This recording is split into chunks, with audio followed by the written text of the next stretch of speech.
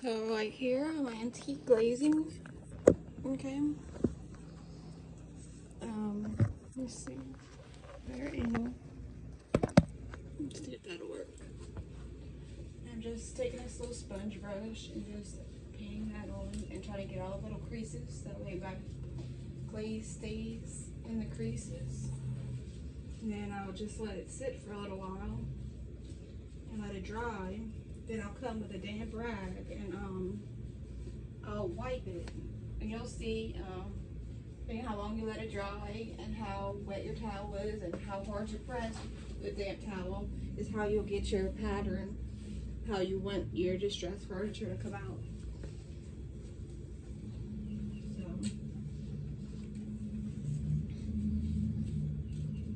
So sometimes I'll do a few layers. This is a gray, like a light gray with a brown glaze, but then sometimes I'll put also a gray glaze in there with it, and it looks really neat together. And then if you want your streaks to go this way, you know, go this way.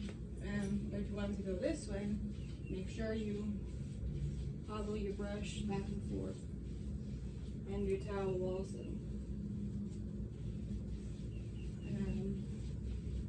It's getting pretty dry, so here in a minute you'll see how